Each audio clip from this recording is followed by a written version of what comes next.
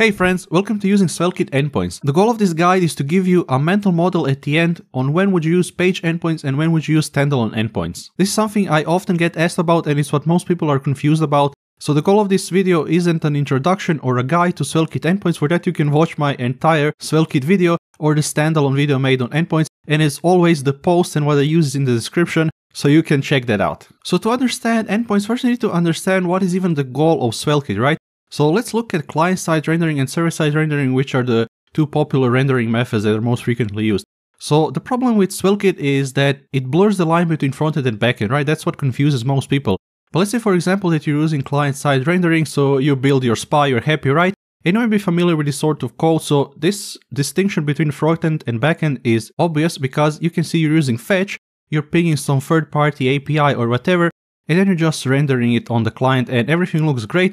But the problem with this is that JavaScript first has to load on the page, so now you're fetching the data and then you're returning, so you're making a round trip. And this causes loading spinners for your users. And another downside is if you go to the page source and open it, you're going to see none of your data is here because this is just a HTML shell, right?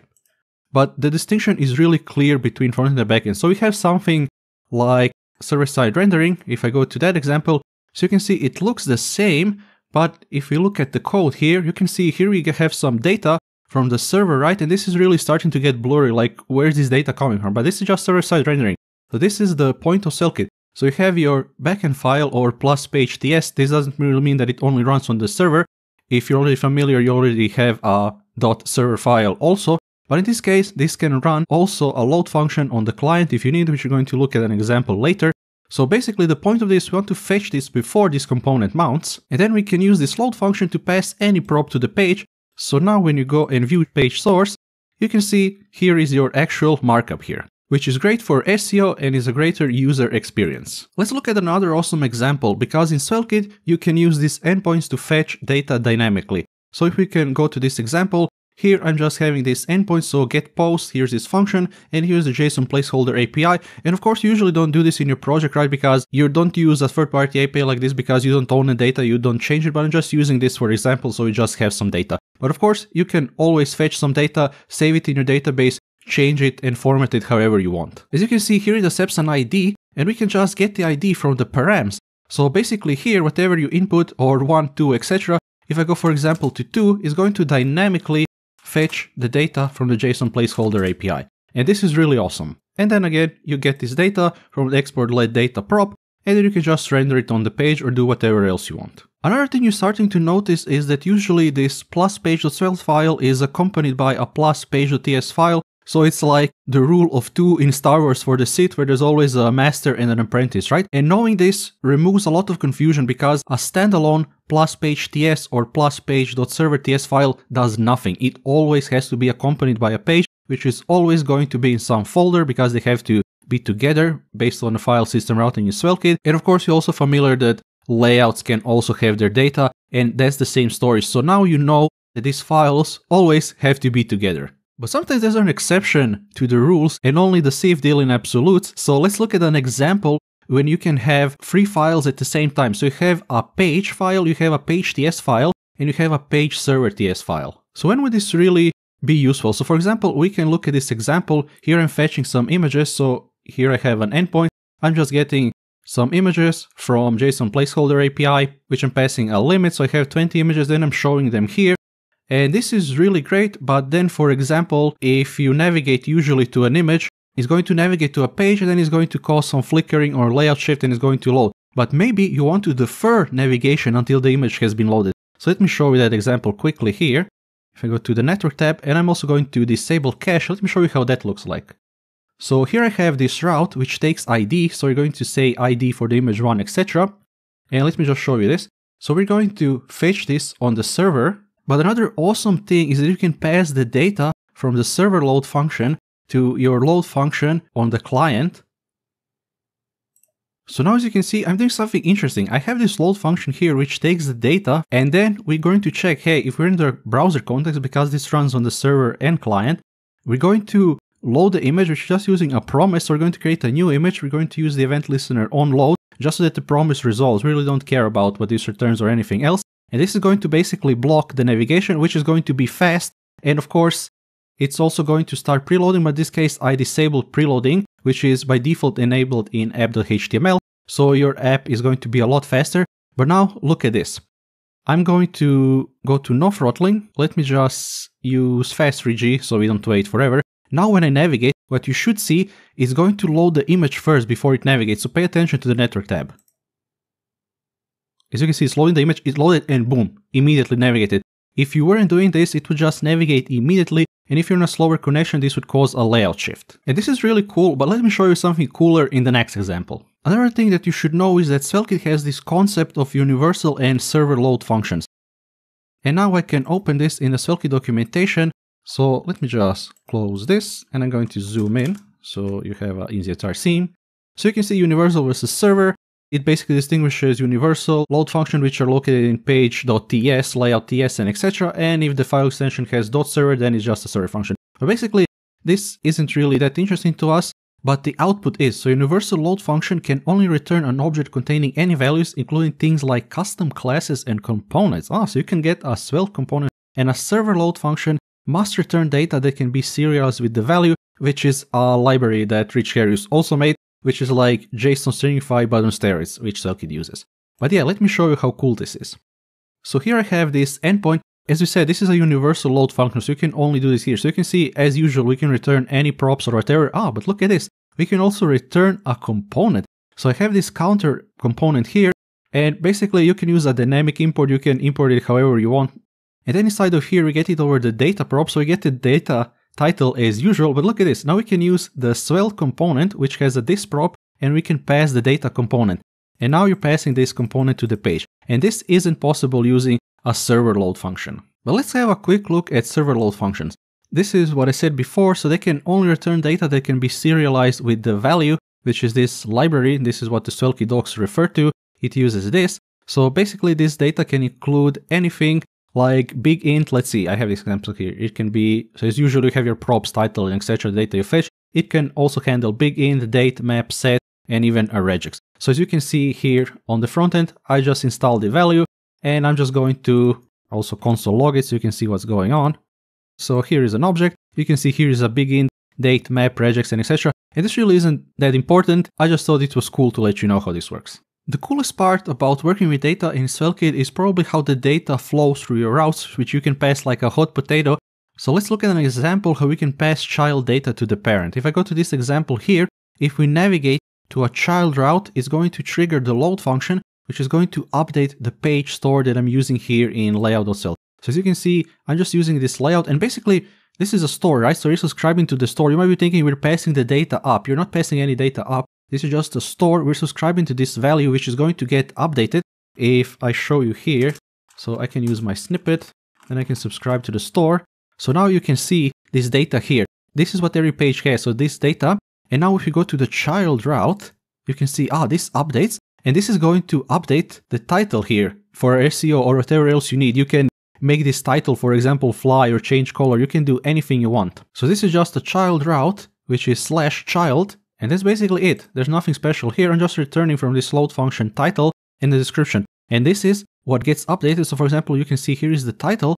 But now, since we're subscribed to it, right, when we move away from this page, it's going to update. And this should be undefined here, where you can set a default value or whatever you want. So you can see here we're using it $page data title, $page data description. So if I go back, this should be undefined because we don't have any fallback here, but you can include this if you want. And how awesome is this, friends? Let's look at one of the best features of SvelteKit in my opinion, that's working with forms, and to be more precisely, form actions. So if I go to the form actions example, of course, if you're familiar in the past with working with forms, you have a server, you make your endpoints, and then you ping it. But now you have to manage all of that yourself with JavaScript, fetching the data, error handling, etc. But look how simple this is in SvelteKit just because we're using a plus page.server.ts file. So you have a form here which can only post using this method. So we can just specify an action here, which is just a query param, and then we're using this string so SvelteKit knows, hey, I should map this action to a method. So for example, here we have two actions, you can log in or register. So we can say $login, and then here we can override it by using form action, and we can say register. So now in our endpoint here, how cool is this? We can just specify actions. We don't need to concern ourselves with all of the junk. We can just get the request. We can get the data from the form, the email, password, etc. We can do some checks. we can use SvelteKit's error handling using fail. And now back again here, if we make some mistake, for example test, and then I don't include my password or whatever, invalid credentials and etc. So you can see how simple this is. And can you find any fetch here? I can't, right? As you can see, how awesome is this? And you would have to basically implement this all by yourself if you're using a standalone API endpoint. Alright, so I already hope it's starting to help your mental model what page endpoints and what standalone endpoints are used for. But of course, we're going to talk about the use cases for standalone endpoints. So a standalone endpoint, you can use it for anything. Compared to using a page endpoint that can only return some data for your page, usually as you've seen it's some JSON, right? But a standalone endpoint can return anything. It can return text, JSON, XML for your RSS feed. You can generate a CSV file, PDF file. You can make a REST API you can use inside your app, or you can expose publicly by setting coarse headers on your endpoint. But let's look at the most basic example for a standalone endpoint. So I can go to this random number generator. As you can see, if I press this dice, it's going to give me a random number. So how does this really work? Well, as you've seen, this is a server-only file, so this runs only on the server, and here we have access to all of the HTTP request methods. So you have get, post, patch, put, and delete. And you just export this function like this, and now, thanks to this URL, we can see what the user passed in the URL. And with that query param is max, we can say, okay, use max or set it to default as 1. We can pick a random number using math_random times that number, and then we can return a new response with just a web standard. This isn't even specific to SvelteKit. This is why this is so beautiful, because you learn about web standards, and then you just turn it into a string, which is a random number. As you can see, how to use this. So now we can use this anywhere in your app. We can just use this using fetch. And of course, I have this random URL, but if I go here, for example, let me just open in a new tab, and I can say my endpoint random number, and this is what this is. Really, it's that simple. It's nothing complicated, right? So there really isn't a right or wrong way. It's basically what you want to accomplish. If you want server-side rendering, for example, but fetching your data in the client and it's causing a bad user experience and it's slow, then of course that's really not a great approach. But if you want something like server-side rendering, then you know what to do, right? And you also shouldn't be afraid. I see most of the time people ask, okay, when should I use a .server.ts or a page.ts file? And basically any file that has server in the name, like server.ts or page.server.ts, can only run on the server, which means you can read from the file system, you can read from the database, and etc. Even if you do something, which I'm saying in quotes, wrong, like trying to use a database using a page.ts file, it's not going to work. It's just going to explode, and SvelteKit is going to give you a nice error. It's going to say, hey, you're trying to use this on the client, maybe don't. And then you just rename the file and boom, you can move on with your life. So don't concern yourself about what is the right approach or etc., because that's really not important. It's important what your goal is. Remember how I told you that standalone endpoints can return anything?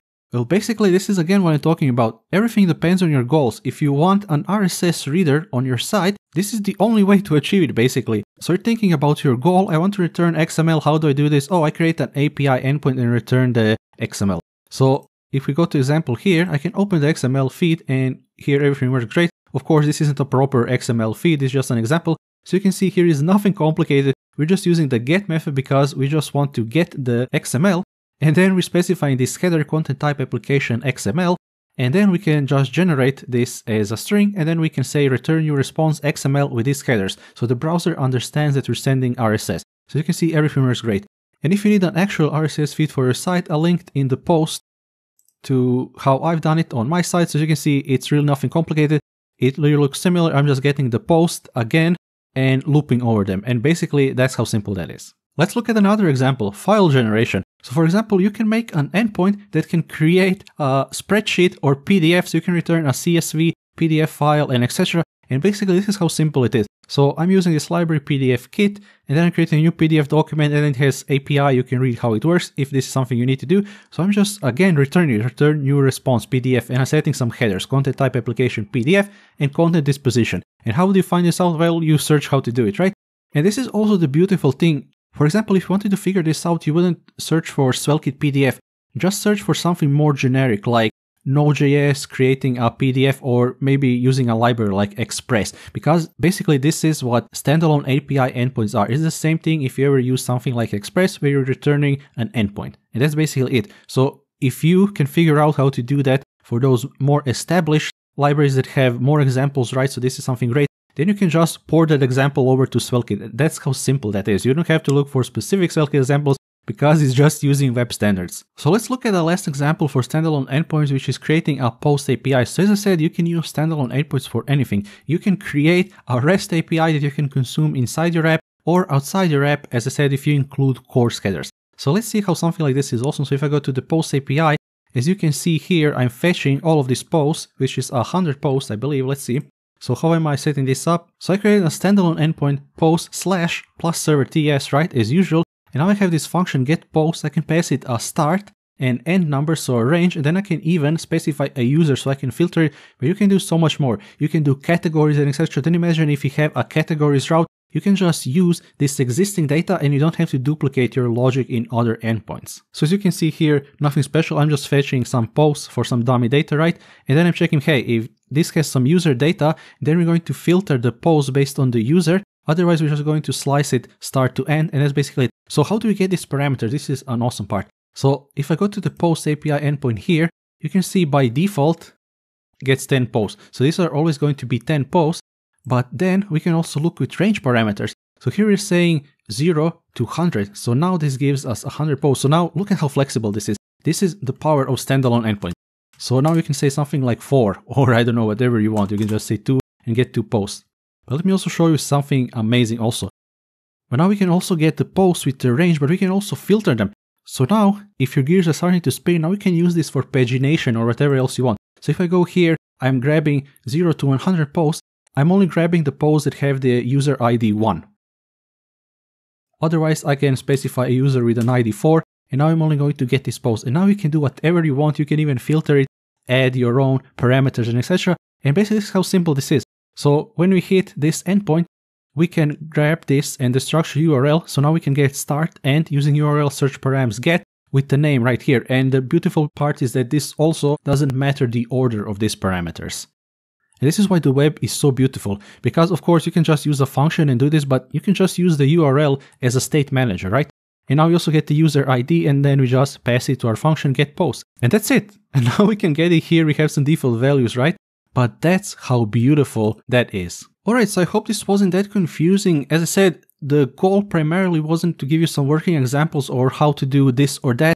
I just want to give you quickly a bunch of examples so it improves your mental model how this works. And the only thing we need to talk about are server-only modules. So let me open this in the docs, and now I can browse this. So what are server-only modules? Basically, this is any file that ends with .server, but you can also have server-only modules if you place a server folder inside your lib folder. So as you can see in the SvelteKit docs, here it talks about private environment variables, but this is what I'm talking about, your modules. You can make your own modules server-only in 2 ways, by adding a .server to the file names, for example, secret.server.ts, and you can place them in lib server, so they're going to be server only. Of course, you wouldn't store your environment variables, use environment variables that SvelteKit provides for that, right?